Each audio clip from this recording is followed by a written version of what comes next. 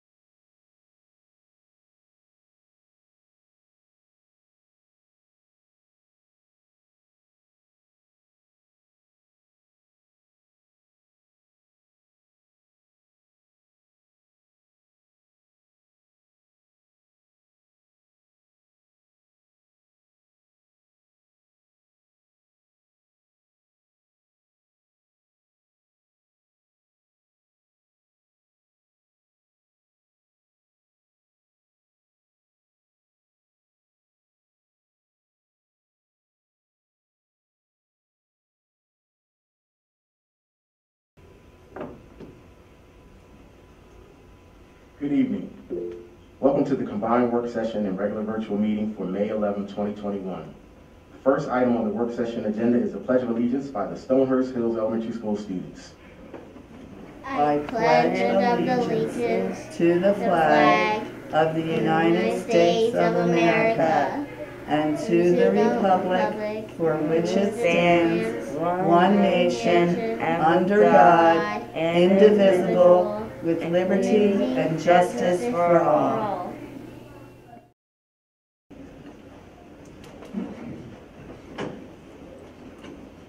Some very smart students there. The second item on the work session agenda is a presentation by the Stonehurst Hills Elementary School principal, Miss Melissa Wallace, on Stonehurst Strong. Good evening. There we go. Good evening, everybody. Thank you so much for the opportunity to join you here tonight. I'm really excited to share with you some positive trends in our PBIS data and some reasons why we are so Stonehurst strong. So if you take a look at the graph up here, it gives you some data from the past 3 years regarding our risk ratio and our protection ratio. What the heck does that mean? Well, what it means in plain English is that in comparison to previous years, the risk to safety ratio is a lot closer than it was previously. In even simpler terms, while there may be a potential, or folks feel there's a potential to be exposed to unsafe behaviors during the school day, our staff generally feel safe while they are in the school environment. However, it's not good enough. Our goal is to get the risk ratio below 50% and our protection ratio above 70%. And I do feel like we're well on our way. Oops.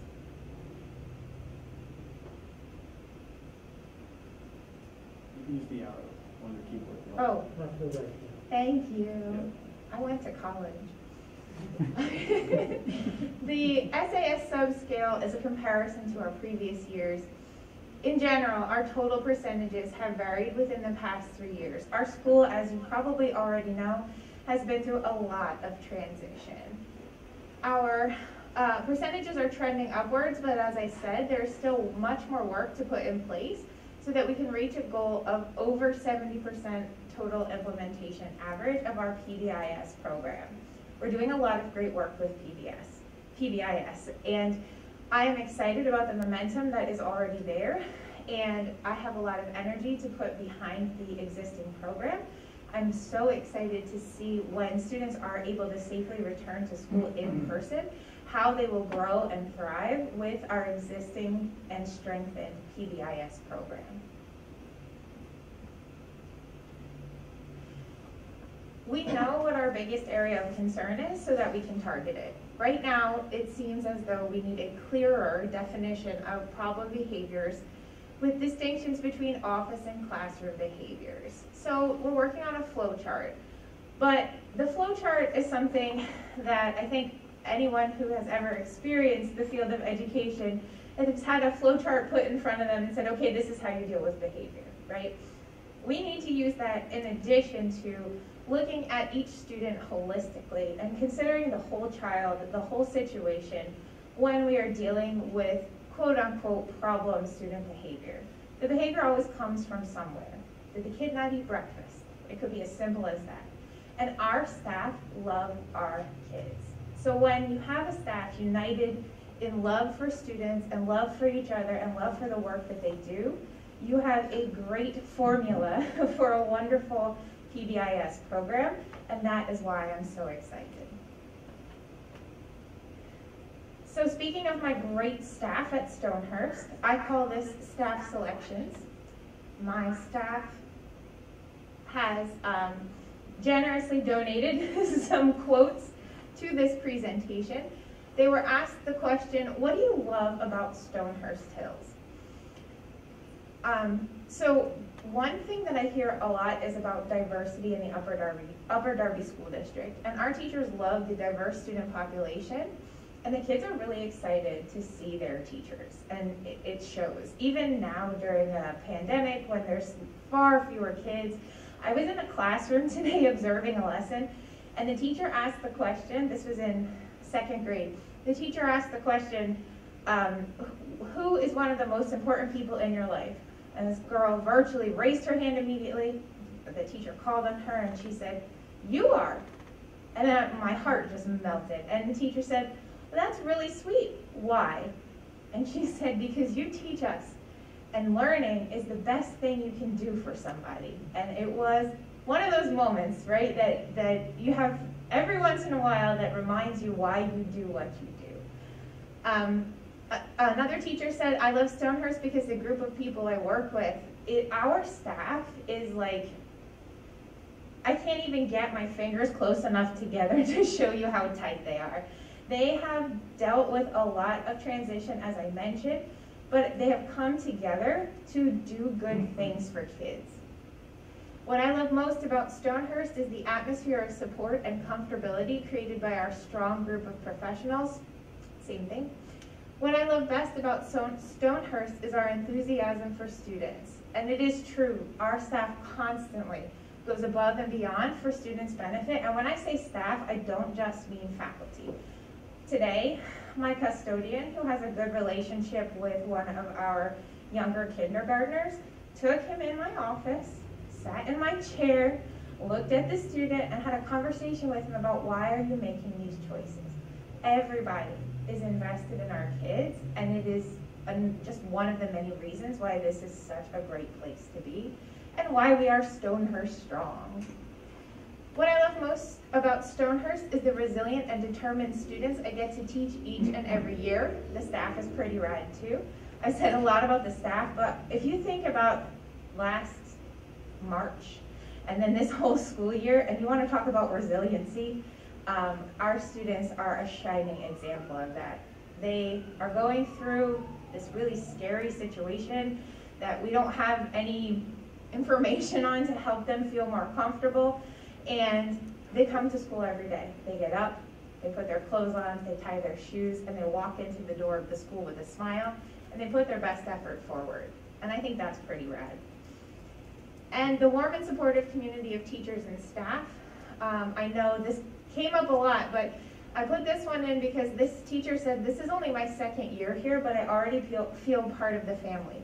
I've been at Stonehurst for not even a full month and a half, and I feel welcomed as part of the family. I feel like I am more than willing to roll up my sleeves and get my hands dirty with this group of educators that truly loves their students and the work that they do every day. And so when asked what makes us Stonehurst strong, our staff said, being surrounded by professional, devoted educators who will stop at nothing when supporting the students and others. I'm talking about teachers who are like, this kid has not logged on for 4 days straight and no one will come pick up their materials. They live 2 blocks away. May I please leave and deliver these materials? Absolutely. Take someone with you for safety. I love your enthusiasm. Let's make it happen. Stop at nothing is absolutely the truth. We jump in to get the job done so we can best serve our kids every day. I get energy from the connections with kids, and the staff will always go above and beyond to provide the best education for our students. So that's what our staff loves and what our staff thinks makes us Stonehurst strong. Really quickly, before we get to the student answers, I want to make sure that I highlight Zach Perry, Tristan Williams, and special guest, Ms. Callahan, because they're the ones that you saw do the Pledge of Allegiance. They were more than willing to step up, and they were a little shy. I don't know if you could tell, but I thought they did a fantastic job, and their teacher was a great sport. But our students love Stonehurst because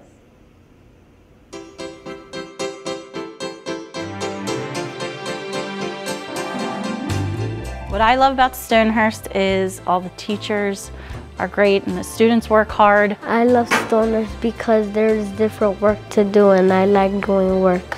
I really like that they make us smart. What I love about Stonehurst is when the teachers teach me math. I like Stonehurst because I love art, because I learn new art. There's a picture right here of me drawing a new art. I love this place because of the kids. Best students in the whole world. Shout out to my 3rd grade class. I love you. I like Stonehurst because I like the teachers. What I love about Stonehurst is that the teachers are nice and they treat people right. The teachers go out of their way to make everyone feel welcome and supported. This is my 1st year and it's been so welcoming. It's the most amazing community. I love Stonehurst because Miss Jackson always gives me a prize. It's a very inviting place and everybody here supports one another. I love Stonehurst because of all the amazing faculty and staff and the special bond that I share with my kids. I like being able to have fun in Stonehurst. I love Stonehurst because you can go outside and play. Everyone that I've met here is incredible and so welcoming and so accepting, and I'm so happy that I get to be a part of this place. I like Stonehurst because it's great. Go Stonehurst!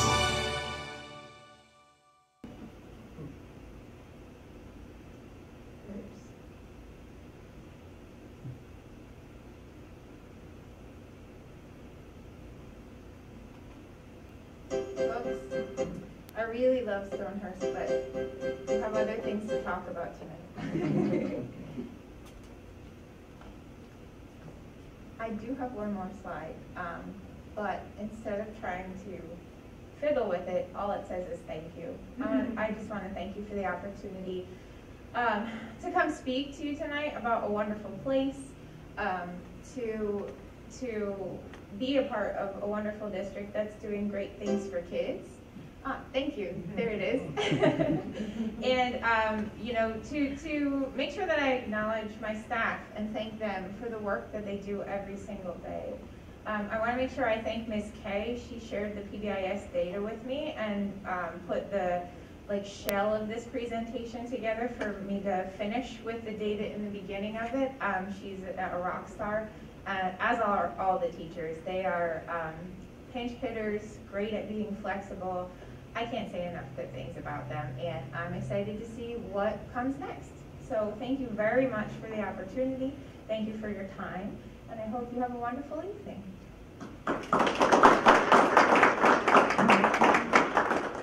Thank you, Ms. Wallace, for that great presentation. Even though you've only been here a little while, it feels like you've been here forever. That was very informative. The final item on the work session agenda is a presentation by Beverly Hills Middle School Principal, Dr. Brian Rassone, on student-created PBIS lessons and the U.S. Secretary of Education's visit. Thank you, Board President Brown. Good evening, School Board, Dr. McGarry, administration, staff, students, and members of the community. I am Brian Rassone, the principal of Beverly Hills Middle School, and I thank you for giving me the opportunity to highlight BHMS for you this evening. Our presentation features two components. The first item that we will present focuses on the United States Secretary of Education, Miguel Cardona's visit to Beverly Hills. During his time at BH, Secretary Cardona visited classrooms, participated in a roundtable discussion, and met with students. For our first video, we interviewed one of our 7th grade students, Sierra Brown, who met with Secretary Cardona. The second component of our presentation focuses on adding student voice into our PBIS lessons. Mrs. Shelley Haley, our PBIS co-chair, and 7th grade student Tasnia Chowdhury will provide us with insight behind this initiative. They will demonstrate a sample lesson and tell us the next steps of how we are planning to get more students involved into our PBIS process. Please cue the video for Sierra Brown's interview. Hi, I'm Sierra Brown, and I'm in 7th grade. We discussed how the pandemic had affected our learning, what problems that we've had personally being at home, and ways that he could help to make sure that our in-person or virtual experience is as great as it can be. It actually felt really good to meet Secretary Cardona because I felt like it's really important for us as the student body to be able to talk to people in power and people who really are in charge of our decisions. So it felt really good to be listened to and for our regards and concerns to be heard from someone like him.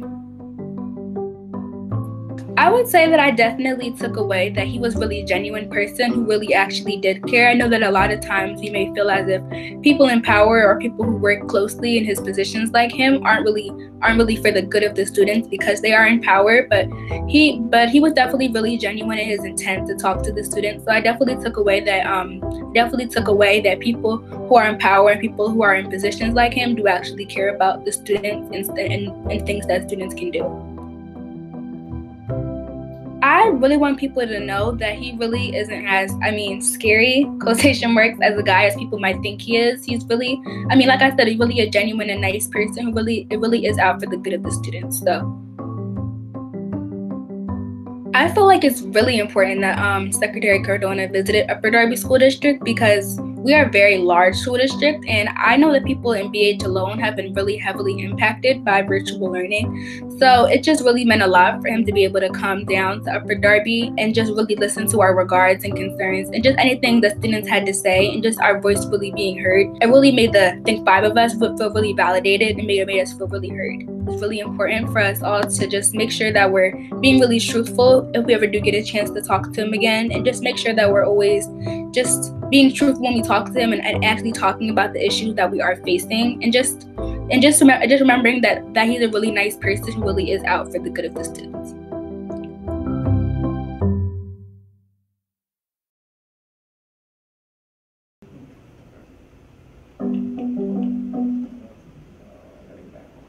All right, Sierra did a wonderful job.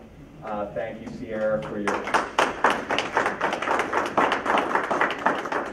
willingness to participate and your thoughtful insight. It was really fantastic. We appreciate you very, very much. The next part of our presentation will be with our co-chair of our PBIS system at Beverly Hills Middle School, Mrs. Shelley Howley, along with one of our other 7th grade students, Tasnia Chowdhury. And they're going to talk about something that we started this year, giving our students a voice into our PBIS lessons. Mrs. Howley and Tasnia, take it away. Hello everyone, thank you so much for having us here. Hopefully you can see Tasnia, she's in the meet with us. And we wanted to talk a little bit and show you tonight about what we're trying to do to include more student voice in a more powerful and amplified way at Beverly Hills Middle School. Can advance the slides. So can you tell us a little bit about what the PBIS Student Voice Group and Initiative is? Can you tell us a little bit about what the PBIS Student Voice Group and Initiative is? So I say there's 2 parts of this group. There's the one part at Beverly Hills, we have these weekly PBIS lessons that the teachers teach us in class. It's like skills you'll actually need, and you're more likely to use these than the normal things you see. Mm-hmm. Like how to be a good person, basically. And then the other part is, making a safe place for everybody to be able to talk and discuss and learn and, coordinate events and strengthen themselves. So we're trying to make an elective course here at BH on just this whole safe place, kind of speak up. There was some foreshadowing there, school board members, on what requests coming your way in the not too distant future. Yeah, so you'll get more to that later. So that was Tasnia. We did a little interview and where she was able to help us express what we were looking forward to and the 2 parts of our Student Voice Initiative. So the first piece is the PBIS lessons, and we've already begun this. I've been meeting with Tasnia and a group of about 10 or so students who expressed interest, and they helped to create the lessons that we put out and are putting out for the month of May and June. May is typically the month where we do all cultural awareness and diversity and multiculturalism. And so we thought it was a really great place for the kids to have a say, since they are the culture of our school. And so I just wanted to show you a couple of the slides that the students created that are in our lessons this month We'll go quickly. I know we don't have a lot of time. We don't actually need to watch the videos or anything, but just so we can see what the students created, that our student body in its entirety will be receiving this and in June. This was made by Tasnia, and she felt it was very important to include the amazing poem by Amanda Gorman that was spoken at the president's inauguration. And so she created this beautiful lesson using the video, and then we inserted the text of the poem to have the kids really look into it and find some meaning.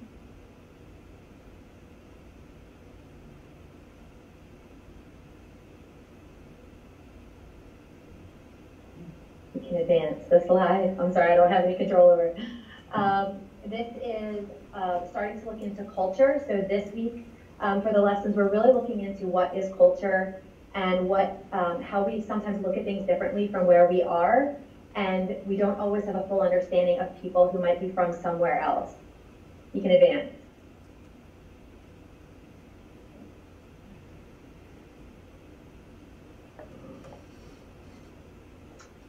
And this is something we've seen, this graphic, the cultural iceberg, where we talk about surface culture and deep culture.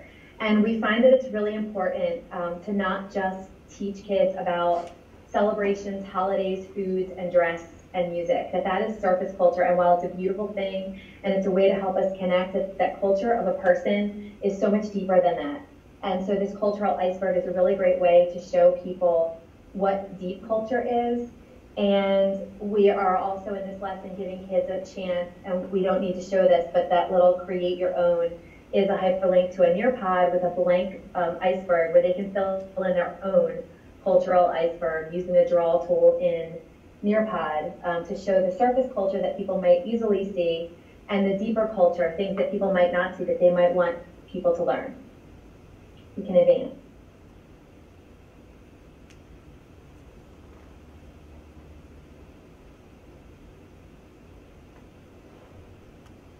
And this is another one created by Tasnia with children speaking about their own culture in their own words, which helps to show our kids how to do that. Finally, this is a fun one by Rishdania, another student who showed us how she wants to be able to teach kids to be able to de-stress. That she said us teachers are always teaching them to breathe and all these things, and as a yoga teacher, I'm trying not to be offended. But she said, why can't we watch anime and listen to music that we like, that there's many, many ways to relax. So she gave the kid and teen perspective on ways to relax. And that was her contribution to the lesson. Yes, anime and some lo-fi hip-hop music is in the piece in this. So we thought it was really great to have the kids' perspective on what they want to do to de-stress and relax. You can advance.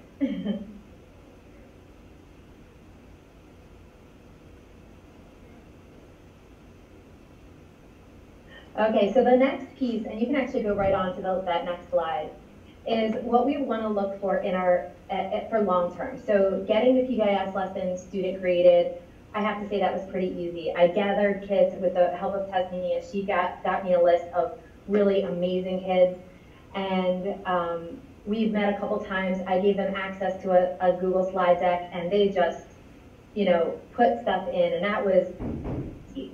What we really want to do is create a long-term, lasting student voice that actually has power in our school and in our district.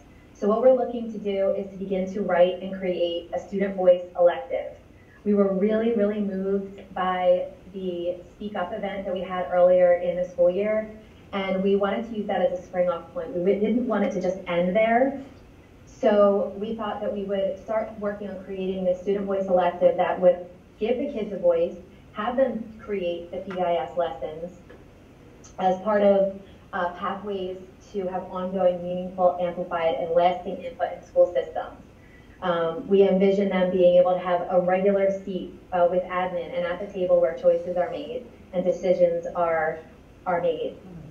We envision them being able to create within the classroom and then eventually school-wide a safe place for sharing timely and relevant topics, either in our world, in our neighborhoods, ways that we're feeling, topics that maybe a few years ago we were afraid to talk about with kids. And then finally, we would like to broaden our scope and give the kids a chance to create a school-wide and a community outreach event in each semester that they participate in the class. And this would be something that they think is important, something that's timely, and something that we work together to put forth.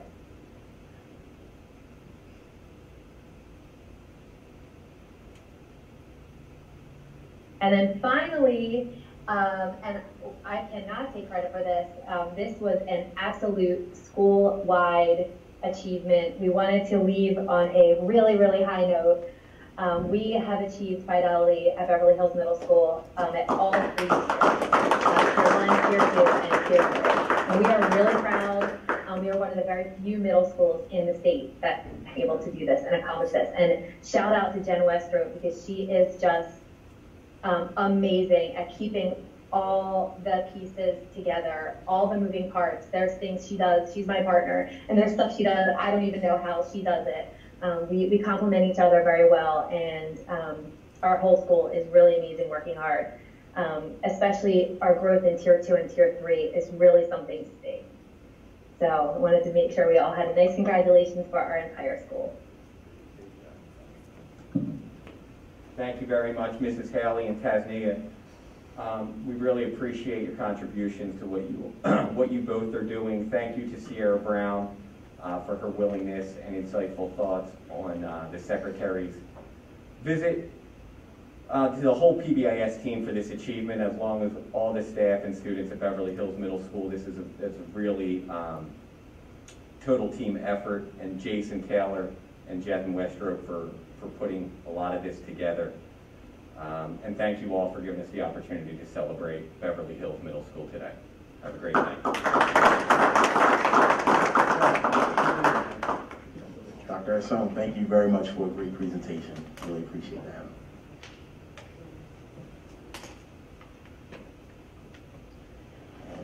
During this unprecedented time, while social distancing requirements are in place, the Upper Darby School District needs to continue certain aspects of its business, which includes decisions concerning pandemic planning. For this reason, the Upper Darby School District will continue regularly scheduled school board meetings while pandemic-related restrictions imposed by Governor Wolf and any local authorities are still in place. It is the plan of the school board to hold these meetings with the minimum required departures from normal operating procedures. The Upper Darby School District School Board COVID-19 Special Operating Procedures document outlines expected departures from those normal operating procedures and the policy justifications for such departures.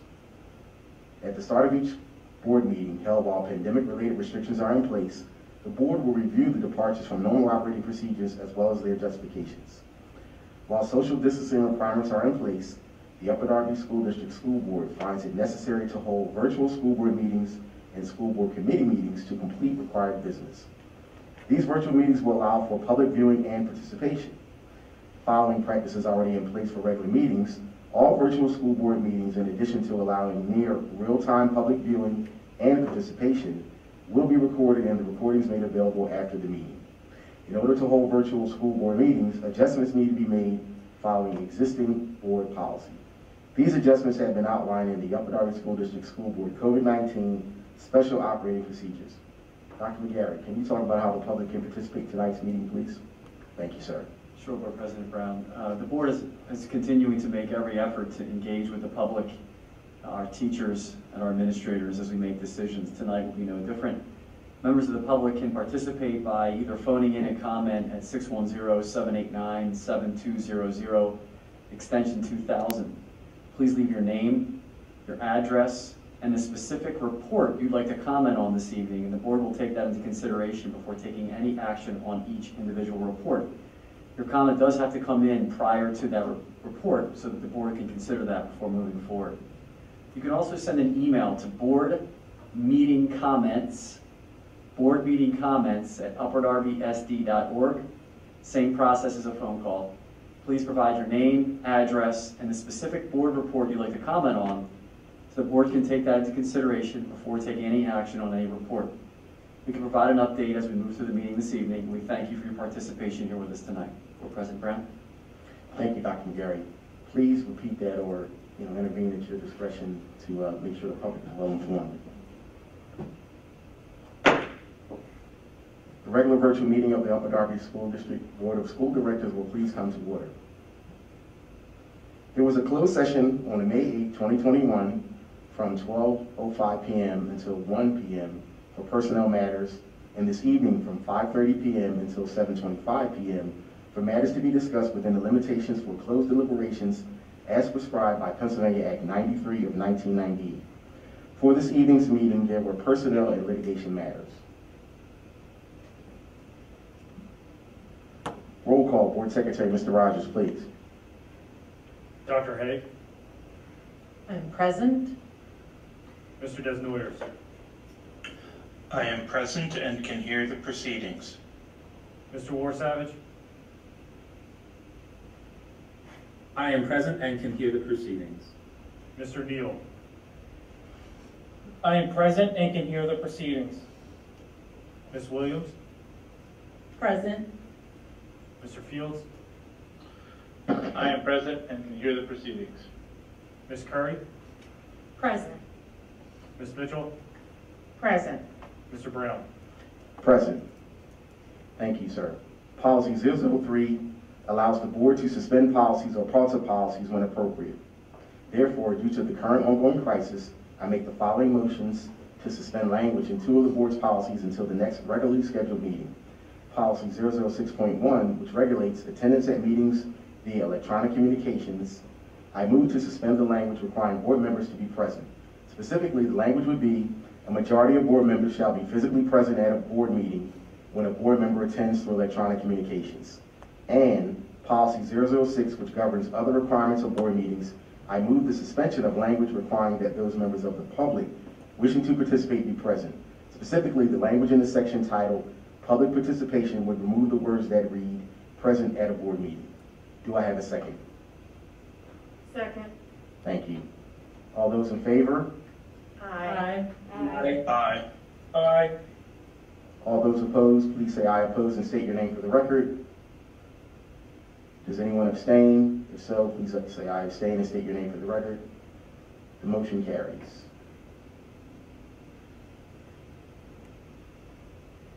Okay, first, the minutes of the combined work session, regular meeting of April 13, 2021, and the special meeting of April 27, 2021 are in the hands of each board member and have been made available to the public. I move for their adoption. Second. Thank you very much. Are there any comments from the board? Hearing none. Ms. Buford, are there any comments from the public? There are no comments from the public. Thank you. All those in favor, please signify by saying aye. Aye. Aye. Those opposed, please signify by saying aye opposed and state your name for the record. Those abstaining, please signify by saying I abstain and state your name for the record. The motion carried. The report of the Secretary, please, Ms. Williams. The report of the Secretary is in the hands of each board member and has been made available to the public. I move for its adoption. Second. Thank you. Are there any comments from the board? Hearing none, Ms. Buford, are there any comments from the public? There are no comments from the public. Thank you. All those in favor, please signify by saying aye. Aye. Aye. Aye. Those opposed, please signify by saying I oppose and state your name for the record. Those abstaining, please signify by saying I abstain and state your name for the record. The motion carries. The report of the treasurer, please, Mr. Neal. Thank you, President Brown. The report of the treasurer is in the hands of each board member. It has been made available to the public. I move for its adoption. Second. Thank you. Are there any comments from the board? Hearing none, are there any comments from the public, Ms. Buford?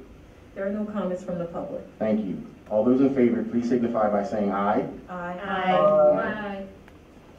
Those opposed, please signify by saying I oppose and state your name for the record. Those abstaining, please signify by saying I abstain and state your name for the record. The motion carries. We will now have the report of the student representatives. Lume Sadiqua and Curtis Everett, please. Good evening. We would first like to address the trial of Derek Chauvin. We are all aware of the tragic death of George Floyd that occurred during the summer and sparked many protests throughout the world. On April 20th, the country nervously waited as the trial to convict George Floyd's murderer, Officer Derek Chauvin, was set to reach a verdict. The jury found Derek Chauvin guilty on all 3 counts, and the first step in accountability was taken. We as a district believe that change will occur, and this was a huge win for the country and a huge win for the faith in the justice system. We would now like to begin our student report. This past month, students, staff, and families of the Upper Darby School District continue making our district proud with their accomplishments. Academic instruction has continued to run smoothly, whether online or in person.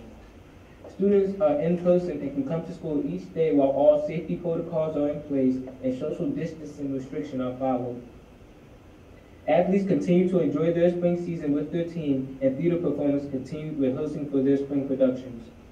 All after-school activities and extracurriculars were in full force, and the students have been representing Upper Darby well. Upper Darby School District and Delaware County Memorial Hospital joined together to provide COVID-19 vaccination for students 16 years of age or older. The district is trying its best to provide opportunities for families so the students can return back to normal as safely as possible. On April 23rd, Upper Darby participated in the Day of Silence, which is a day designated to shed light on the injustices and wrongdoings that the members of the LGBTQ community have to deal with daily. For all members of our community who have faced hardship due to being part of the LGBTQ community, we are family and will always support one another. On April 24th, parents were encouraged to attend the Education Equity Funding Parent Summit, hosted by a statewide coalition of organizations that are focused on helping to get additional state funding to schools that are given fewer resources and funding. Peer funding is essential for our students to meet all of their social, emotional, and academic needs. This month, the month of April was Arab American Heritage Month. We as a district recognize the great contribution of the Arab diaspora in our district and the diverse backgrounds of all Arab American families. This month, we also celebrated Earth Day. Students and staff of Biot and Senko took the time to make our community more beautiful and develop safe and easy ways to ensure the longevity of this beautiful world. April was also Autism Acceptance and Awareness Month. The entire month, we recognize students and loved ones within our community diagnosed with autism and the resilience these individuals show every day. On April 28th, Upper Darby High School hosted the April Showers fundraiser, which raised money for unified sports and the Special Olympics. Students in the special education programs at the high school all enjoyed a day of fun while honoring a great cause. Before we end our report, we would like to extend our gratitude to our principal, nurses, administrative assistants, and teachers as we celebrated National School Principal Day, Nurses Appreciation Day, Administrative Assistance Day, and Teacher Appreciation Week in April and beginning of May. On behalf of the student body, thank you to the principals for taking care of the school and making sure students have the best possible opportunity to learn. Thank you to our nurses who are safe and provide the care and support we need to be healthy. Thank you to our administrative assistants who work diligently to support all of us. Thank you, teachers, for engaging with students every day and teaching us academics and preparing us for life. Also, I'd like to take the time to say Eid Mubarak to all the celebrating families. It's hard to believe the school year is coming to an end, but we look forward to continuing our duty. Thank you to the Upper Darby School Board and administration for allowing us to provide the monthly report.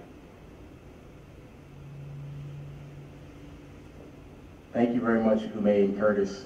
You always give great reports, and we always look forward to hearing from you each month. Thank you very much.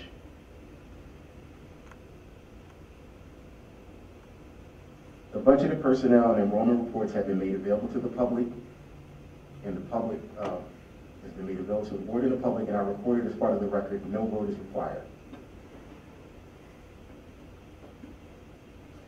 We will now have the report of the superintendent, Dr. Dan McGarry.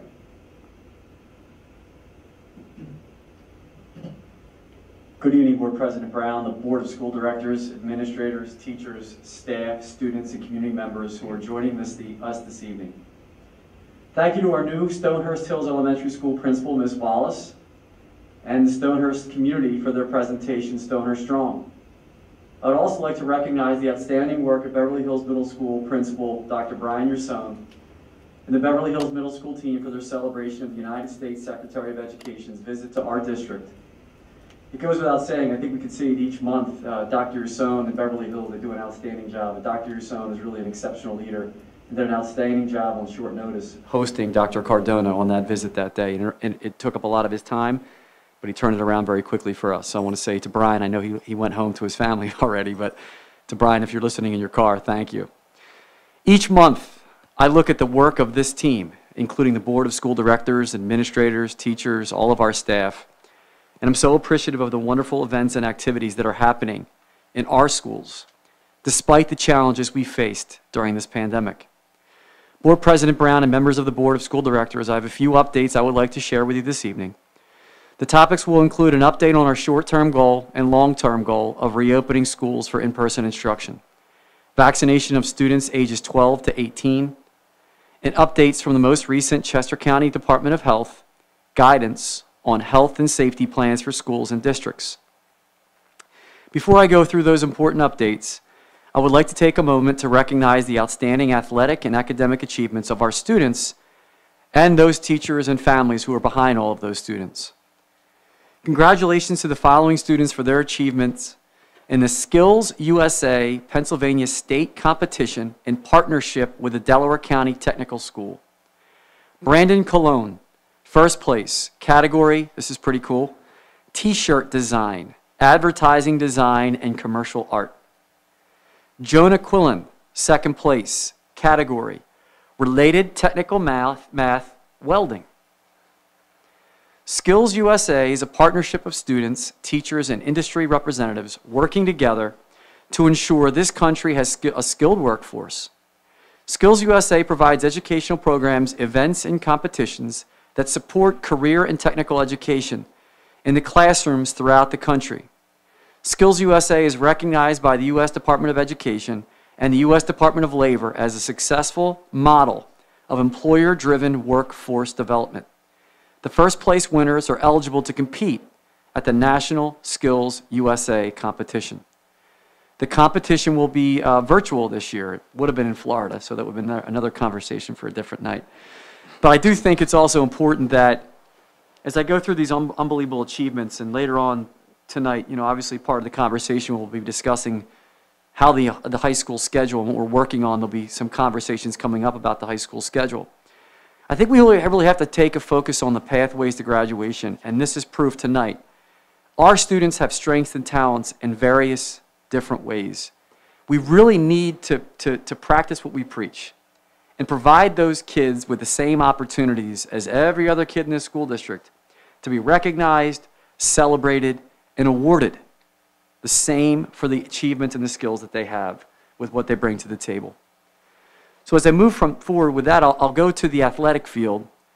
The National Field Hockey Coaches Association's National Academic Squad Program, that's a mouthful, honors high school student athletes who have achieved a cumulative grade point average of 3.3 or higher through the first semester of the current academic year, and high school juniors and seniors who have achieved a cumulative grade point average of 3.5 or higher through the first semester of the current academic year.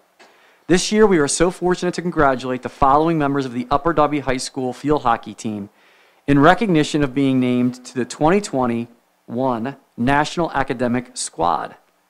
Megan Brown, Olivia Chamberlain, not that everybody on here is not important to me, but Olivia is the student who represented the student body. If you remember board members meeting Dr. Cardona, and she's a strong voice for the high school in our monthly meetings. Olivia, congratulations. Harver Cower, Kimberly Liu, Grace Schiller, Kara Schuyler, and Margaret Smith. Margaret Smith is the daughter of a former board member, Kate Smith. Congratulations to those student athletes. Our Delaware County Science Fair winners continued on the highly competitive Delaware Valley Science Fair, with close to 800 students entering from local fairs in southeastern PA, southern New Jersey, and all of Delaware. The fair is among the oldest and largest in the country. I have been informed that Upper Darby High School had one of our best years yet.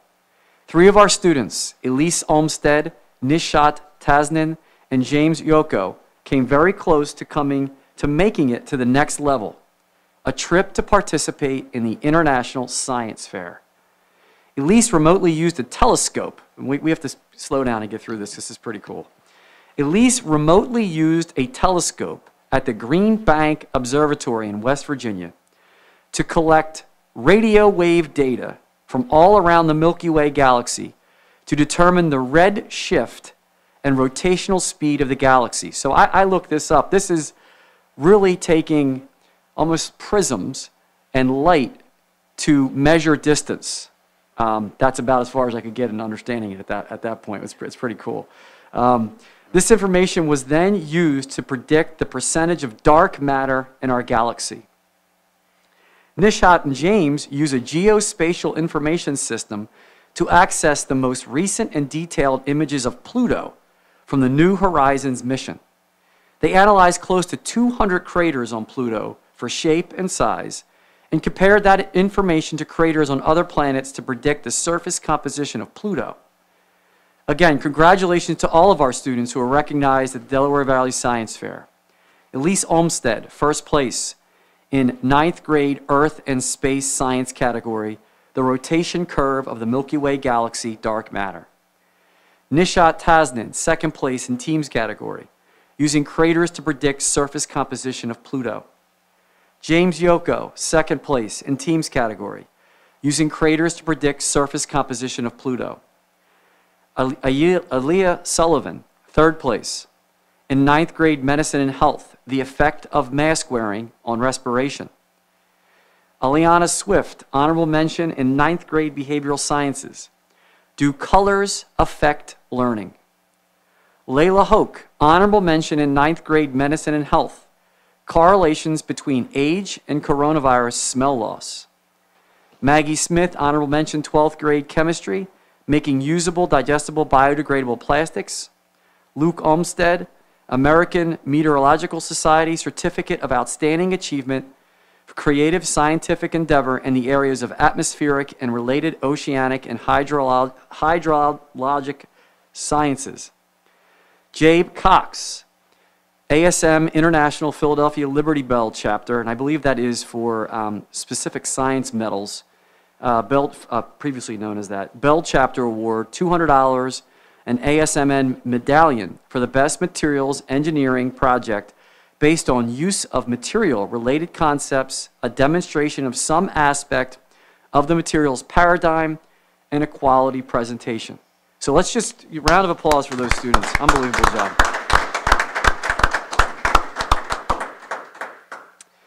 I also want to mention that this year we are celebrating our 25-year partnership with Boeing Helicopter. Students in the Upper Darby High School engineering program completed 3 virtual workshops covering topics including fixed-wing aerodynamics, rotorcraft aerodynamics, electronics, and careers in engineering. The 12 students who participated were featured across our social media. I would like to thank Boeing for their continued support and sponsorship of this wonderful program. All the teachers, it's been such a time-honored program. We miss going down and seeing it in person, but it's great that they kept it going. It's great for our students. So congratulations to that partnership and the students who participate and the teachers that are involved. Lastly, I want to congratulate student Ketsia Dennis and teacher Sasha Gallagher as Upper Darby School District's winners for this year's Making a Difference Award, sponsored by the Delaware County Intermediate Unit. This award honors students and adults in the community who are leveling the playing field for children with disabilities. The award more specifically recognized students who have presented and persevered and overcome challenges to be successful within an inclusive setting and who have demonstrated exceptional support, friendship, acceptance, and understanding to ensure the inclusion of all classmates of all abilities.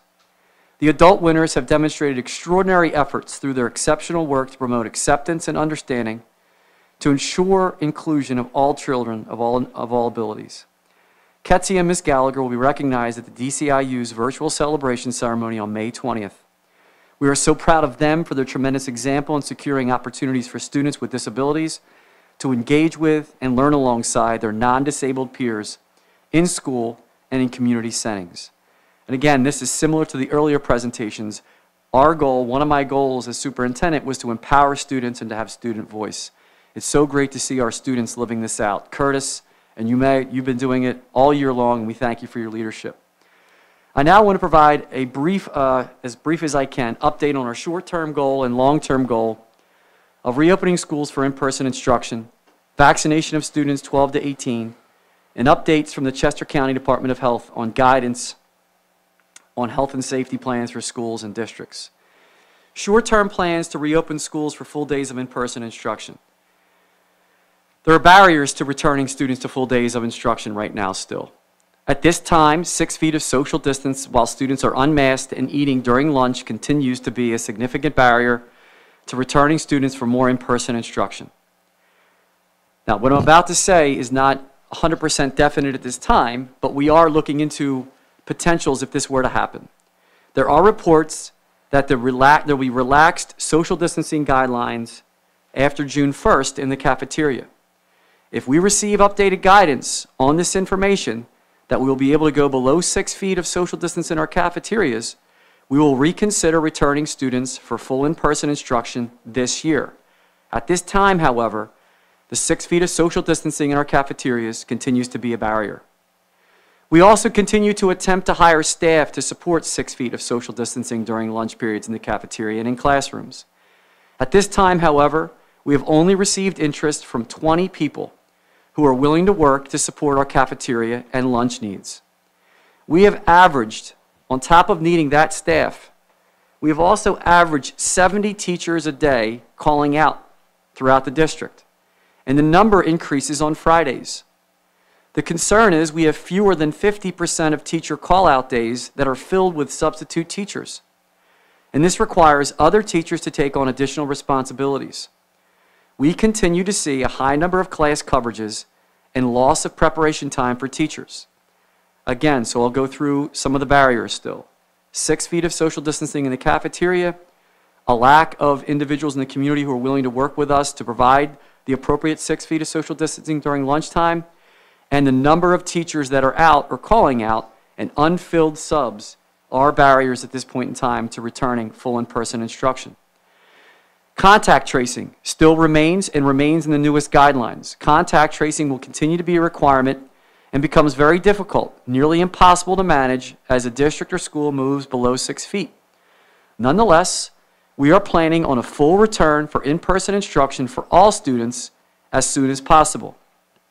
In my public meetings during home and school meetings and with parent groups that are asked to reach out to speak with the administration, and Mrs. Buford joins me in many of those meetings, I promise that I will make it clear. The school district believes that in-person instruction for students is still the best form of instruction for students. We believe our schools are safe. If we follow the protocols, returning to school for in-person instruction is safe. We also recognize that there are community members who believe that learning virtually is still the best option for them, and we will continue to provide that option to all of our students now and moving forward. Solution to returning to full days. Continue to inform the public and the community that schools are safe for in-person instruction. We believe they're safe. Continue to hire more staff to support and meet social distance requirements during lunch for a full return to in-person instruction for the current school year and 2020 and the 2021-22 school year. We have a goal of 90 staff to support our cafeterias and our K-8 program if 6 feet of social distancing in the cafeteria remains. If the social distancing requirement of 6 feet is removed by June 1st, this will allow us to return students to in-person instruction before the end of the school year. Again, there are still barriers. While this will most likely be 10 or fewer days of in-person instruction, we believe this sends a message about our desire to have our students in our schools as safely and as soon as possible. We are also tonight moving forward potentially with purchasing additional resources such as desks to appropriately space students in classrooms and available spaces other than the cafeteria. For the 2021-2022 school year plan, kindergarten, elementary, middle, and high school. Half-day kindergarten program will be in person 5 days a week. That is our plan for next year. Students who would like to continue with synchronous or asynchronous instruction will be able to do so. full days of in-person learning for elementary and middle school students. It is our belief that there is no replacement for in-person learning at the elementary level. While we plan to encourage our youngest learners to attend in person, students who wish to remain virtual will be able to do so. We will survey parents prior to the start of next school year for their instructional model next year. The high school schedule is still under review, but our plan will be to return students to in-person instruction 5 days a week. Upper Darby High School is currently open, as you heard in the student representative report tonight, to all students for in-person instruction. But we are currently not able to serve breakfast or lunch on campus because of the 6 feet of social distancing in the cafeteria. So again, I want to make it crystal clear tonight.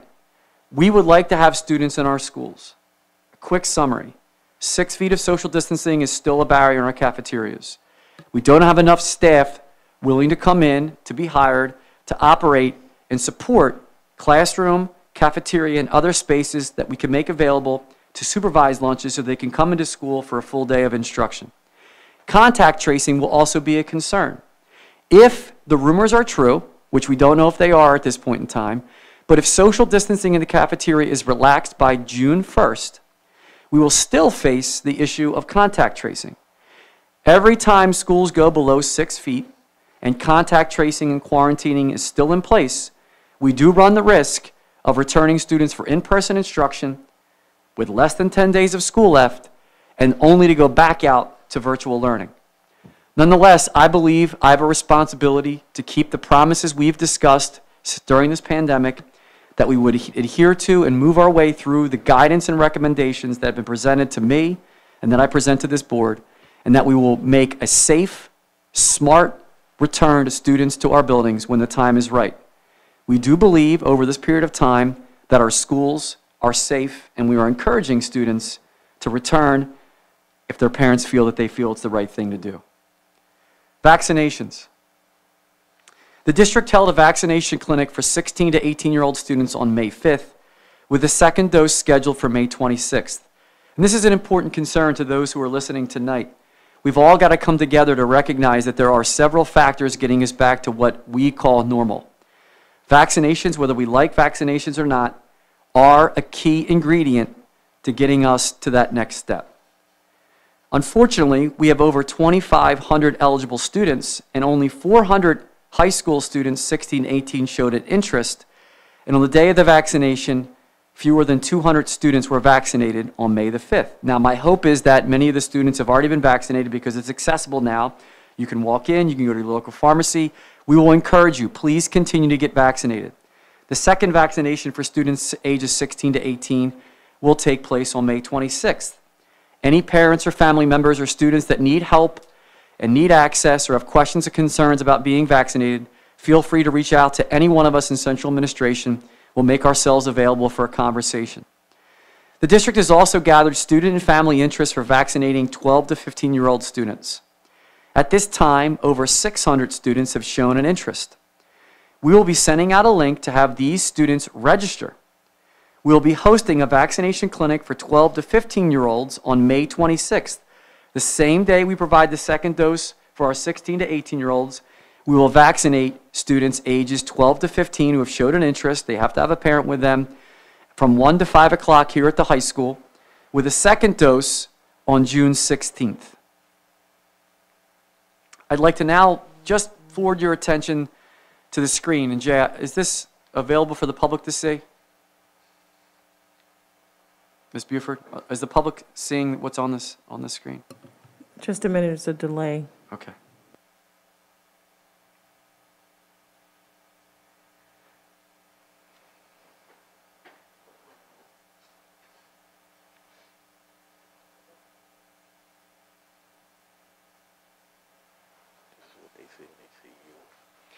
Jason.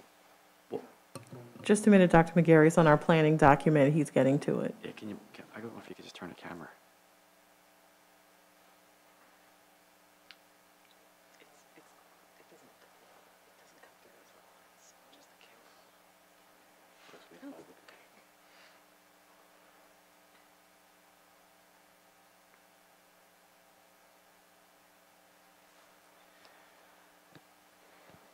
So I'm going to be referring to a document called the COVID-19 School Guidance, updated on May 6, 2021 from the Chester County Health Department. You can access this publicly. We'll provide this link publicly as well. I'm only going to go through one of the key changes tonight. There are several minor changes listed in the report. I provided those to the board as well. One of the key changes at this time is in reference to masking. And I just want to particularly pay attention to one of the key highlighted areas.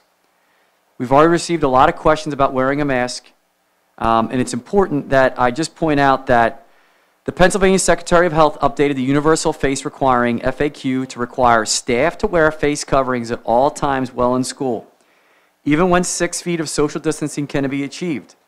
There are some limitations. There's an FAQ that provides those limitations.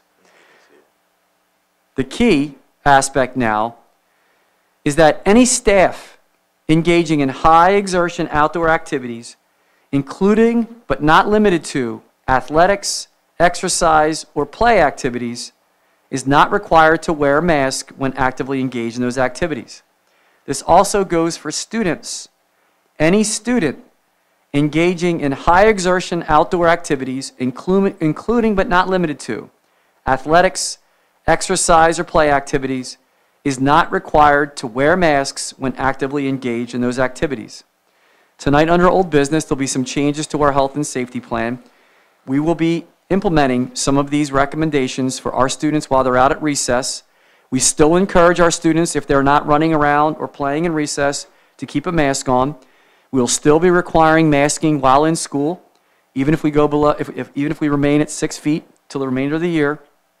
But we are going to follow the guidance that for outdoor activities or high exertion activities, students will have a break and not have to wear their mask outdoors. Parents and students who feel more comfortable while outdoors keeping a mask on, we encourage them to do so. But we are making these changes in our health plan this evening. That will be coming up under old business. I wanted to make sure that that was made public under my report this evening, because I know there have been a lot of questions from members of the public. Also, there'll be an update coming out soon that because of some of these relaxations with guidelines, we will also allow 2 tickets per student to our high school graduation. So we'll be allowing some participants to come to our high school graduation, 2 tickets per family member, pending weather. If it does rain, we'll be moving indoors. We'll make that announcement in advance of the actual ceremonies. So Board President Brown, I'm sorry for the long report. I want to thank you, the Board of School Directors, our staff, our students, and our families for their patience and engagement throughout this pandemic. I also want to be clear that I believe that there is no real replacement for in-person instruction for our students. But I recognize that some of our families and some of our students prefer virtual, synchronous, and asynchronous instruction. We will continue to do our best to support the needs of our entire community. Board President Brown, this concludes my report for this evening. Thank you. Thank you, Dr. McGarry, for that comprehensive report. And you never have to apologize for the length of it. It's always very detailed. I have to commend you and your team for your performance throughout COVID. You seem to always have been kept us one step ahead of the game. So thank you for that. Thank you for your work. We will now have an update on the April 27, 2021 Education and Pupil Services Committee meeting. Mrs. Mitchell will read the summary. A detailed summary of the meeting, including public comments, can be found on board docs. Thank you, President Brown. The Education and Pupil Services Committee, as Mr. Brown said, met on April 27th at 6 p.m. All board members were present. We had 4 agenda items. The first one goes to closing the achievement gap related to COVID-19, and there were 2 items under that. The first one was informational on our summer academy. I'm sure all parents have received the information at this point on what is available for the summer academy and links to register. The second item was foundations for grade 1. Board action is required tonight. It is in the report. The second item was IXL. Mr. Robert Schwartz presented an online program for math to provide students with individualized practice to align to the standards. So that is for board action tonight. The third item was online 2-way communication tools for board action.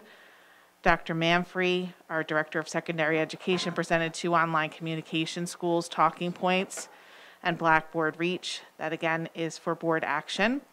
And the 4th item was policies. There are 3 policies for tonight: Policy 137.1, Policy 150, and Policy 335. These are all for second reading. A detailed summary of this meeting is available on board docs and also on our website. And we had no public comments. Thank you, President Brown. That concludes my summary.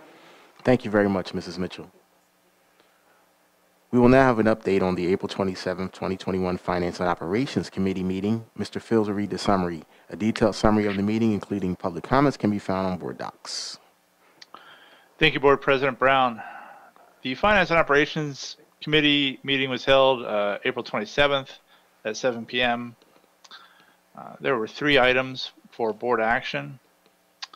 The 2021-2022 proposed final budget in compliance with the Act 1 timeline. Mr. Rogers presented the 2021 proposed general fund budget. We were asked to consider this budget for approval at this board meeting. The final budget presentation will be on June 15th. And this will incorporate any changes, so incoming funds from the state legislature, or any internal changes that need to be considered. This item correlates to Goal 1 of the Upper Darby School District Comprehensive Plan. The second item was improving indoor air quality through federal ESSER funds. This also requires board action. This comes down to using these ESSER funds, that's elementary and secondary school emergency relief funds, to update, upgrade, improve our HVAC systems throughout our school district as best we can. The administration shared its plan to improve the district's indoor air quality through these various capital and non-capital projects by utilizing a portion of these ESSER funds. This also correlates to Goal 1 of the Upper Darby School District Comprehensive Plan. There were 3 policies. This is item number 3. There were policy changes that also require board action. 004 membership, 810.1 drug and alcohol testing for covered drivers, 810.3 school vehicle drivers. There were no public comments. Thank you, Board President Brown. Thank you very much, Dr. Fields. The Instruction and Curriculum Report, Vice President Curry.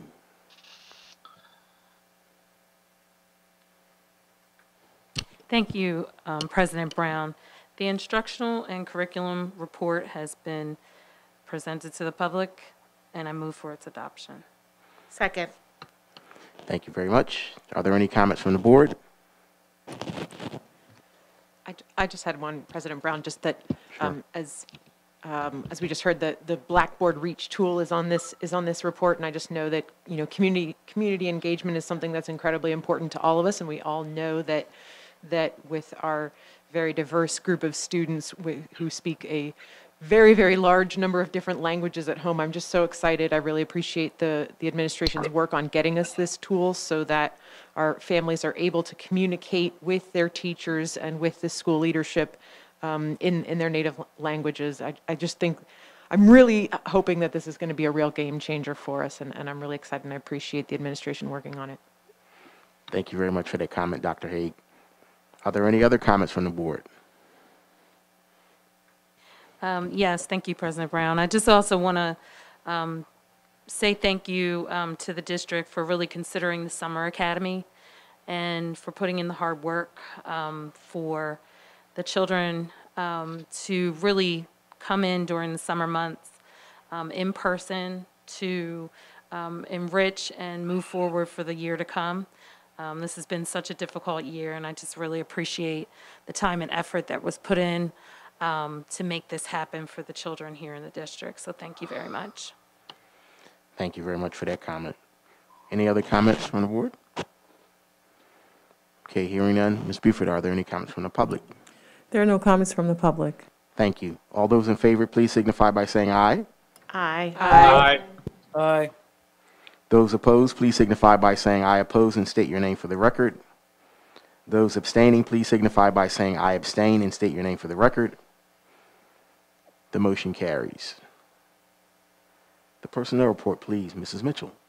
Thank you, President Brown. The personnel report is in the hands of each board member, and before I move for its adoption, I would just like to congratulate our retirees and wish them a safe and healthy retirement. And now I move for the adoption as stated. Thank you. Are there any comments from the board? Hearing none. Are there any comments from the public, Mrs. Buford? There are no comments from the public. Thank you. All those in favor, please signify by saying aye. We need a second, Mr. Brown. I'm sorry. I'll second it. Oh, thank you. Thank you for seconding. Sorry. I'm ahead of myself. Okay, all those in favor now, please signify by saying aye. Aye. Aye. Thank you. Those opposed, please signify by saying I oppose and state your name for the record. Those abstaining, please signify by saying I abstain and state your name for the record. The motion carries.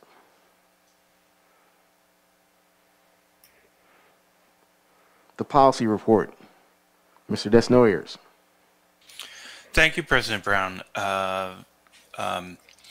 There are a number of policies being considered. There is one policy in a first reading.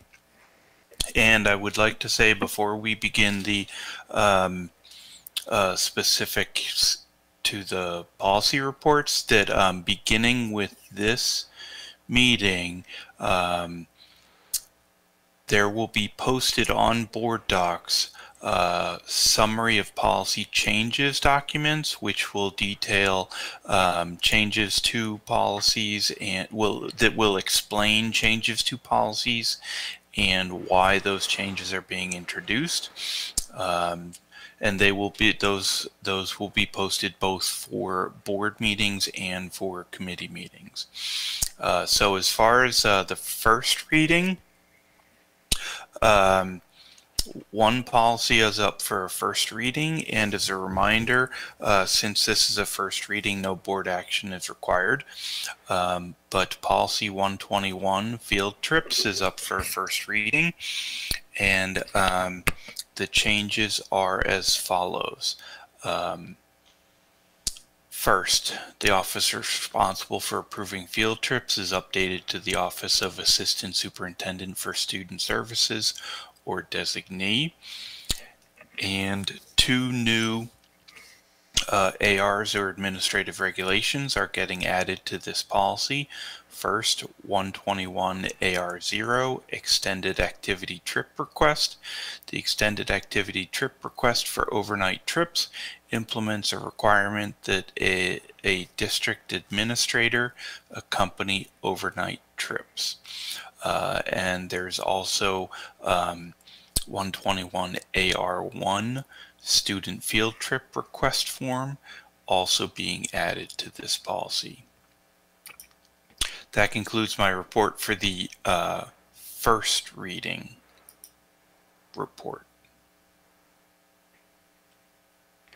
Should I move into the second reading? Please do. Thank you, sir. Okay, so for the policies in second reading, the policy report is in the hands of each board member and has been made available to the public. I move for its adoption. Second. Thank you. Are there any comments from the board? Mr. Brown, I have a comment. Yes, please do, sir. So there are 6 policies on the second reading report. They are policy 004, membership, policy 137.1, extracurricular participation by home education students, policy 150, Title I, comparability of services, policy 335, family and medical leaves without FFCRA attachments, policy 810.1, drug and alcohol testing for covered drivers, and policy 810.3, school vehicle drivers. And since the changes and their justifications were reviewed both at the April committee meetings and at the April board meeting, I will not go through the changes and their justifications, but I will say the summary of changes is posted to board docs and can be accessed by the public and by the board members. Thank you. Thank you very much, Mr. Desnos, for your comment, and thank you for being our policy chair. You do a great job with these policies. Are there any other comments from board members? Hearing none, are there any comments from the public? Ms. Buford? There are no comments from the public. Thank you. All those in favor, please signify by saying aye. Aye. Aye. Those opposed, please signify by saying I oppose and state your name for the record. Those abstaining, please signify by saying I abstain and state your name for the record. The motion carries. The supplies report. Director Warsavage. Thank you, President Brown. The supplies report is in the hands of each board member and has been made available to the public. Before I move forward with its adoption, I just want to draw extra attention to the fact that this includes orders for over 2,000 sets of desks and over 2,000 sets of chairs, further underscoring this community's commitment to making sure that our students return to a safe and in-person learning experience possible. Would you like to move for its adoption? Of course, yes. Okay, thank you. Move forward with this adoption. Oh, thank you. Is there a second? Second. Thank you very much. Are there any other comments from the board? Hearing none. Ms. Buford, are there any comments from the public? There are no comments from the public. Thank you. All those in favor, please signify by saying aye. Aye. Aye. Aye. Those opposed, please signify by saying I oppose and state your name for the record. Those abstaining, please signify by saying I abstain and state your name for the record. The motion carries. Okay, the facilities report, the use of facilities report, the donation report, Mr. Fields. The facilities report, thank you, Board President Brown. The facilities report, the use of facilities report, and the donation report are in the hands of each board member and have been made available to the public. Before I move for its adoption, I want to thank the companies and individuals that make donations to the school district. They are always appreciated. I move for their adoption. Thank you for your comments and thanking those companies, Mr. Fields. Are there any other comments from the board? Second? Thank you. Okay. No other comments from the board. Hearing none. Are there any comments from the public? Ms. Buford. There are no comments from the public. Thank you. All those in favor, please signify by saying aye. Aye. Aye. Aye. Those opposed, please signify by saying I oppose and state your name for the record. Those abstaining, please signify by saying I abstain and state your name for the record. The motion carries.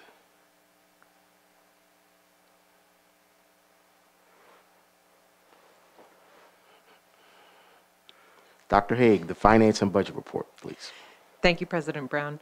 The finance and budget report is in the hands of each board member and has been made available to the public. I move for its adoption. Second. Okay, thank you very much. Are there any comments from the board? Hearing none. Are there any comments from the public? Ms. Buford? There are no comments from the public. Thank you. All those in favor, please signify by saying aye. Aye. Aye. Those opposed, please signify by saying I oppose and state your name for the record. Those abstaining, please signify by saying I abstain and state your name for the record.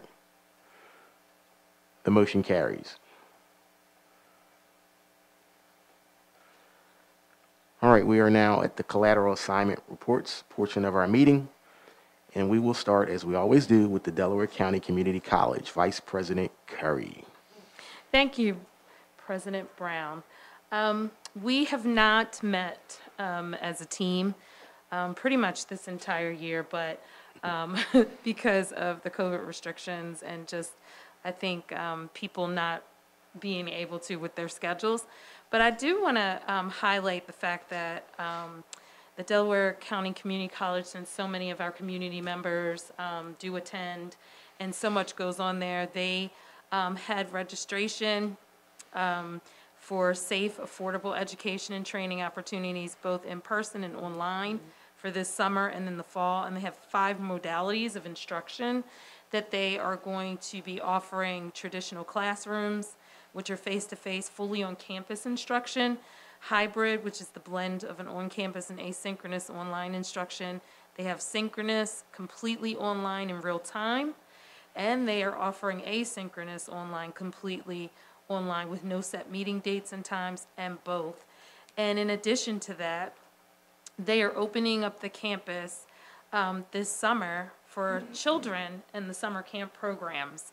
And the kids at the Delaware County Community College will begin on June 21st. All camps will be in accordance with Pennsylvania and U.S. Centers for Disease Control and Prevention safety guidelines, including classroom size limits, and masks will be required for all indoor.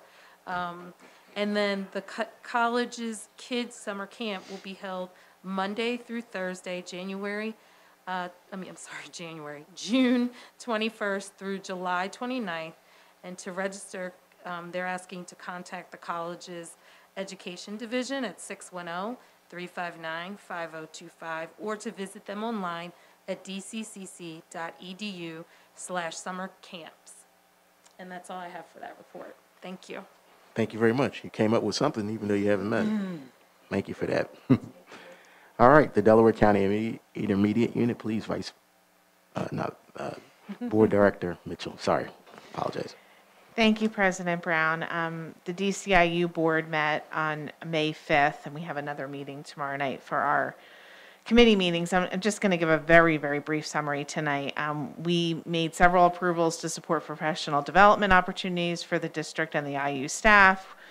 We approved certain supports to children and families, including a number of pre-K counts, grants, early Head Start submissions, approval of other grants, contracts, leases, appointments for services, changing some positions around, and some approvals to enhance student learning and the work experience to support future educators. Our next board meeting is on June 2nd. If you'd like to attend, that would be great. And that concludes my report for tonight. Thank you very much, Mrs. Mitchell. Legislative Council, Mr. Neal. I think there's one tomorrow morning. I'm not going to steal your thunder, but please. Yeah, I mean, it's always like the day after our meeting. So it's always like the report from like a month ago and any happenings recently.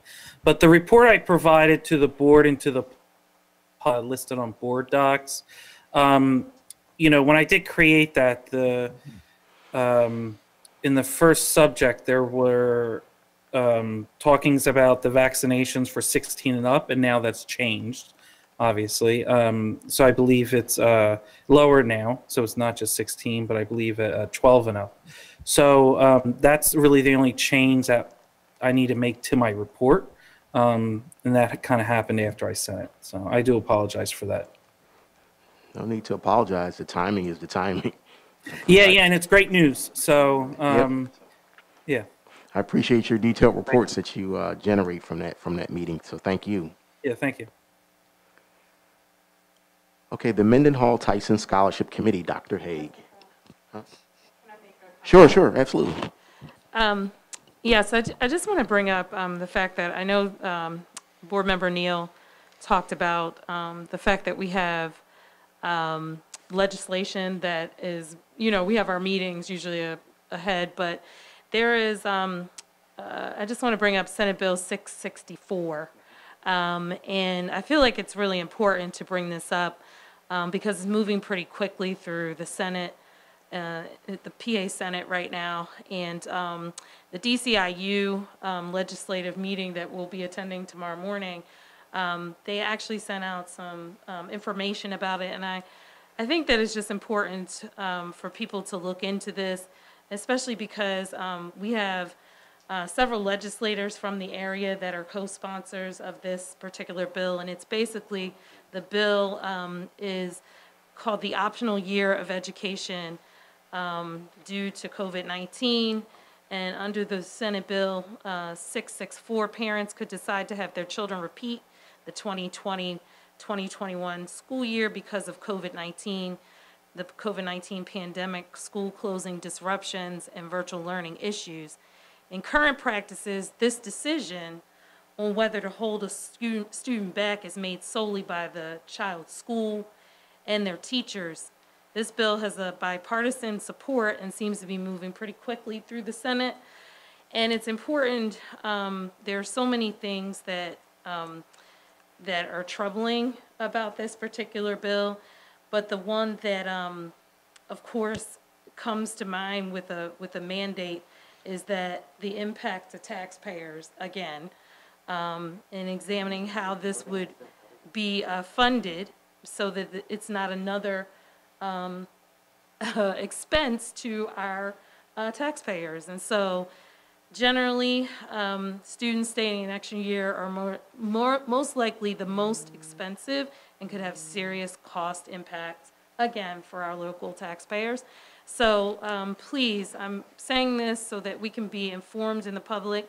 If you have information that you need further, and I'm saying this to the public, please contact Senator Tim Carney, who is a sponsor of this bill and who is our senator in this area in Upper Darby. And that's all I have to say about it, and thank you very much. And he's on the Education Committee, so it's significant for people, the public, to know that. Thank you for that information. Okay, now, the Mendenhall Tyson Scholarship Report, Dr. Haig. Thank you, President Brown. The Mendenhall Tyson Scholarship Committee met last night, actually, yesterday, and we got to hear about the 4 recipients for this year. And you know, as always, these are amazing students who are, you know, making some of us feel slightly inadequate. And so I'm really excited for everyone to hear more about them at the end of the month when we have our awards presentation, because, you know, as always, they're incredibly impressive. Thank you very much. Look forward to hearing more about them. They're always very impressive. Director Ward Savage, Home and School. Thank you, President Brown. As far as Home and School is concerned, Dr. McGarry, once again, along with Ms. Buford and the administrative team, had done a wonderful job in meeting all of our district home and school families over the last roughly 4 to 6 weeks. And I attended a vast majority of them, even outside of the schools that I'm a direct liaison for. And I can tell you that when we say that we are a diverse district, it certainly doesn't just apply to our socioeconomic or skin deep differences. It also applies to how we think and feel. And it's a beautiful thing to see that collaboration happen in live time, because considerations of people in one school district neighborhood might be different from slightly different than our friends and family on the other side, but it's all the same common goal of making sure that we have as mutually beneficial and equitable of a public school experience as possible. So again, that's just to say Dr. McGarry is always available for another round of home and school visits. I'm sure he is really super excited for me signing him up for a whole bunch more. But it's really, really super important, everyone, if you're listening to this meeting or even afterwards and you're listening to the recording, please, please, please get involved with your home and school associations. Even if your kids have since graduated out of some of those schools, you're still allowed to be a member of the school district community by any means necessary. And if we can help you find that path through the home and school, which is an awesome place to start, please let us open that door for you. Thank you very much, Director Ward Savage. Technology. Dr. McGarry, I'm going to put you on the spot and just ask you about Chromebooks, of course, and what the plan for the end of the year is. That oh, geez, I pulled a cancel. Sorry. That was council's fault. Go ahead. Yes, you did, Dr. McGarry. No more. So I just wanted to ask you about the Chromebooks and the plan for the end of the year. Is it to collect them all and replenish them and redistribute them next year? Yes, we have quite a comprehensive plan that's going to be coming out very soon. We just met on Monday morning. Today's Tuesday. Yesterday. For Cabinet, Mr. Holinsky has been working on this plan. We've asked him to put a plan together. The plan will begin the last week of in-person instruction. We'll begin to collect Chromebooks for the students that are attending in person and run until the 15th, until the evening of the 15th, to return Chromebooks to get them taken care of, checked up, updated, And then students that are going to be coming to school over the summer, we have a plan for those students to make sure they have their Chromebooks. We're also going to collect Chromebooks from seniors. So we have a very robust plan to collect them. It's really important for parents to understand, too, if you plan on, thank you for asking this, I probably should have had this in my report this evening, so you can make a note, that I need to remind parents that if you are planning on, if you're moving for whatever the circumstances are, if your student's graduating, please make it a point to return these Chromebooks to us. We need them for the other students in the school district. They're a vital part of the curriculum and the education moving forward, and they're expensive as we go through our budget process. So if you withdraw from the school district, there is a process to withdraw from the school district. You actually have to fill out forms, tell us where you're going to school, unless you're graduating. And in that process, we collect resources, books, materials. Now Chromebooks are like turning in your novel or your book that you're turning in. So we do need to collect those resources. You'll be turning them in, the Chromebook in, from the same location where you picked it up. So if you picked up your Chromebook from one of the middle schools or the high school or the elementary school, that's where they'll be collected. We'll inventory them and we'll go from there. So we do have a plan. It'll be coming out very soon, and we'll be putting it out from my office to the public. Thank you for your question. Thank you very much. See, you came up with it right on the spot. PSBA representatives, Mr. Desnoyers and Mr. Warsavage. I'm just going to share some information first before I turn it over to you guys. There's a PSBA weekly buzz that's every Tuesday, and Vice President Curry and I always attend, and they put out some information for some meetings coming up, and I'll just talk about those real quickly. There's an all school directors monthly exchange, and there's two of them. There's one on 5/20 from 12:30 p.m. to 1:30 p.m., and another on June 17th at the same time, 12:30 to 1:30. And then there's a charter reform virtual rally on May 25th from 9:30 a.m. to 10:30 a.m. So now with that said, is there anything PSBA related, Mr. Desnoyers or Mr. Warsavage?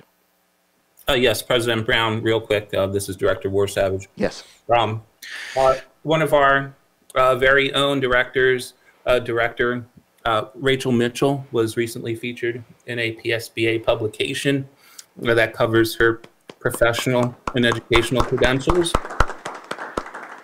It was very widely praised, and I can speak on firsthand experience just dealing with our PSBA representative. As soon as I said, you know what, I am Director so-and-so, I work with Rachel Mitchell. As soon as I said Rachel Mitchell, Karen's her name, Karen says, oh, everyone knows Rachel. Everyone loves Rachel.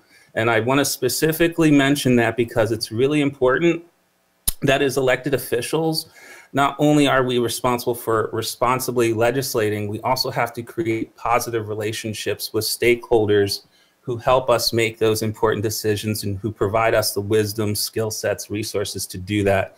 And Rachel has been doing that for so long as a community member and as a board member, and I just want to draw special attention to that. So Rachel, kudos. Oh, thank you, Damien. That was very sweet. It was my honor to participate and showcase really our school district in the PSBA bulletin. Very well said, Mr. Warsavage, and thank you, Rachel, for all your advocacy. Any other PSBA-related comments? President Brown. Yes. This is Mr. Desnoyers. I did participate in the PSBA monthly exchange for April, okay. But I have to apologize. I did not take notes, and at this point, it's been a few weeks. So I don't recall the specifics of what was covered. You're so honest. I will make sure that when I participate in this month's and June's, I take notes so I'm able to report on them. Okay, Mr. Desnoyers, I'm going to hold you to that since you're so honest. No, thank you for that. Thanks. Okay. Policy liaisons, Mr. Desnoyers again, or Mr. Neal? Anything policy related, gentlemen? I did mention this under the first reading report, but we will the district will now going forward post what are called summary of policy change documents, which will detail why policy is changing and give an explanation of the change. Those will be posted to board docs for both monthly board meetings like tonight's meeting and monthly committee meetings. Thank you. I think the public will definitely appreciate that. Thank you for doing that. Any other policy-related comments? None Okay. for me, President Brown. Thank you, Mr. Neal. Communication, Mrs. Mitchell or Dr. Haig? Thanks, President Brown. We do anticipate sending out the regular monthly report at the end of this week, and as always, really appreciate Ms. Buford's hard work on it. We hope that the public is, so I know that we sort of, in a way, we have to bridge this gap where sometimes I think people feel inundated with messages from the school, and then other people feel like they're having trouble keeping up. And I really hope that our monthly summaries are sort of hitting the highlights and helping to sort of focus people's attention on some of the critical issues, because I know at least that's sort of my goal with it. And so we hope people enjoy them, and we'll keep doing them. Thank you very much for doing that. Look forward to the next one. Okay, I think that moves us along to old business. And at least the one item under old business is the phased school reopening health and safety plan. Be it resolved that the Board of School Directors approve the district phased school reopening health and safety plan as required by the Pennsylvania Department of Education. I move for its adoption. Second. Thank you. Are there any comments from the board? Director Desnoyers has a comment. Okay, thank you. Please go. President Brown, yes. I just wanted to double check. My understanding was that when the board adopted the most recent version of the health and safety plan, I want to say back in the fall, maybe October, November, the administration was given the authority, I'll say, to make decisions about returning students to school. And so would you mind just reviewing what is changing in this plan? Great question. I'll allow Dr. McGarry to answer that, please. Mr. Desnoyers, thank you so much for bringing that up and pointing that out. And I agree. You know, I have the responsibility and the ability to open schools and to interpret the latest changes. In this particular situation, there are some changes regarding the masking, and it does change a little bit of our previous health plan that we had in place. So I felt that it was appropriate to bring that to the board as far as masking during the recess time and not just simply make that decision on my own. I probably could have moved in that direction, but I did feel it best to bring this up under old business because it was a masking change. The health plan that we currently had listed with each one of the areas had masking as a requirement at all times, and this update provides some relief of masking while at recess. So I wanted to make sure that I brought that to the attention of the board and make sure that the board's aware of that we're moving in that direction. The board could also say, you know what, wait till next year, but I felt that our recommendation would be implement that now, but encourage masking in other times. Thank you very much for that clarification. And thank you for your question, Mr. Desnoyers. Any other questions from the board? Director Fields has a question. Yes, Mr. Fields. Thank you, Board President Brown. Page 22 of this document. I want clarification on face coverings. The term face coverings is used throughout the document. It's defined as masks and/or face shields. What is the district requesting that is used when people use, students and teachers? Hi, Mr. Fields. This is Ed Marshallek. So the face shields and the face masks in that document is a stock, column that's in that we can't alter. When you look at the links in the actual document, it does reflect that masks are the preferred face covering per the governor's order, and only face shields will only be worn when and if a face mask cannot be worn for any reason, whether it be disability or any other type of issue that might prevent someone from wearing a mask.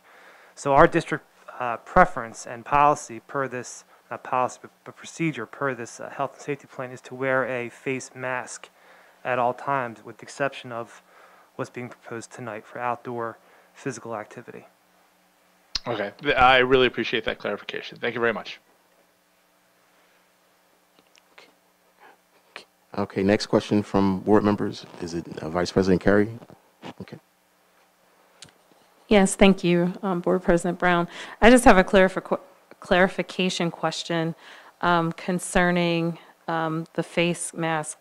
So, Dr. McGarry, I just wanted to ask, when would this be going into, for the public, going into effect for students who are actually in the building and would be participating in recess? We would be implementing this if the board took action on this evening, starting tomorrow, correct, Mr. Marshallek? Yes, that's correct. Okay, and another question regarding that. So for parents who are on the line and listening right now, if they're uncomfortable with their child being on the playground without a mask, what would you just clarify what the regulations would be? Yeah, as I went through in the short-term and long-term goal part of the presentation tonight for my report, I would again agree, and I appreciate bringing it up. We would still like to see students keep their mask on the playgrounds and outside. We recognize that as it gets warmer toward the end of the school year, that kids getting outside, getting physical activity. Now, right now at our elementary schools, interestingly enough, there aren't many students that are out for recess given the half-day programming anyway. It's more so, I think, that comes into play for like some of the outside sports activities where students would be unmasked and our low-incidence special education programs, which masking has already been a situation where we're working with students on that. But at the elementary schools right now, we don't have recess taking place because we're in a half-day program. This change really impacts some of the outdoor athletic competitions. And again, for me, it's a little bit of a head-scratcher at times. You know, we're allowed to not wear a mask during some of these physical activities, but as far as getting the schools back in, you have to wear the mask, you have to have certain social distancing. So it's interesting to keep the masks off when you can play lacrosse or tackle football. In other ways, it might not be in place, but we're following the guidance. I think it has a lot to do with the weather as well changing. But we would encourage parents that if their kids are able to keep their mask on, if they're not running around, they're too hot while outdoors in school, we would still encourage wearing a mask. So would this be in play for the summer programs as well? Because, you know, thinking about it right now, if we move this forward and then the possibility of students coming back in after June 1, just, you know, making sure that everybody is clear on what this looks like. Because personally, I feel like, you know, a lot of people have said with getting children back in, they'll see children in the community, you know, riding around their bikes and things like that without masks. And those were some of the concerns early on. Just want to, you know, make sure that that's a point of clarification, particularly because the children, if they come back in and then they are coming back in the building, then they're asked to put their mask on. And there's just, you know, I know as we're trying to move forward and get back to some normalcy, that these are things that we're going to have to consider, but I just want to help the public and parents to feel comfortable about these mandates. No, thank you very much. And we could probably follow up too with some public communication regarding like feeling comfortable. We obviously want to create a safe atmosphere for kids. So regarding your question throughout the summer, you know, we're still kind of in limbo as far as the changing guidance on masking indoors if you're vaccinated or if you're not, and what does that look like. We do know there's a lot of conversation with younger students, especially elementary age students, that if the adults are vaccinated and they're 2 weeks beyond that, they're in a much better situation, the adults. As far as students are concerned, and I know a board member will remind me of this, our students have told us that their biggest concern is going home and bringing it home to elderly or grandparents or family members that are sick. So we would encourage families and students that, you know, it's okay and it's still safe to wear a mask. We would encourage that still while in the building. We'll still be requiring a mask of students. And again, this really has to do with physical exertion, being outside, playing, and not wearing a mask. But while you're coming to school for in-person instruction, regardless of the social distancing right now, and until that changes, we would be requiring a mask of students while they're attending our schools. And that's still a factor in our health and safety plan. We don't know, Ms. Curry, to your point, what the future holds with that because there seems to be ever-changing guidance. But at this point in time, we're going to encourage our parents and our students to wear and when possible. This is not relieving you of wearing a mask outside completely. It's more about physical activity and sweating and you know, getting kids out there again. And that's a time when you can take your mask off when you're outside. So we'll encourage that and remind parents about still putting best protocols in place as we work through the summer. Thank you, Dr. McCary. Thank you for that. Any other questions from board members? Okay, hearing none. Ms. Buford, are there any comments from the public? There are no comments from the public. Okay. All those in favor, please signify by saying aye. Aye. Aye. Aye. Aye. Aye. Those opposed, please signify by saying I oppose and state your name for the record. I oppose Gina Curry. Okay. Those abstaining, please signify by saying I abstain and state your name for the record. The motion carries. Is there any other old business from board members? Okay, hearing none, we'll move on to new business from board members. Okay, hearing none. We are now at the time for the public hearing. We will read both emailed and phone comments, which are subject to the 3-minute time limit and must include the commenter's name and address. Mrs. Buford.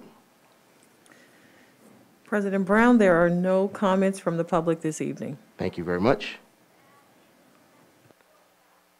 Is there a motion for the adjournment of the meeting? So moved. Moved. Second, David Neal. Thank you very much. All in favor? Aye. Aye. Meeting adjourned. Have a great night, and thank you for your patience.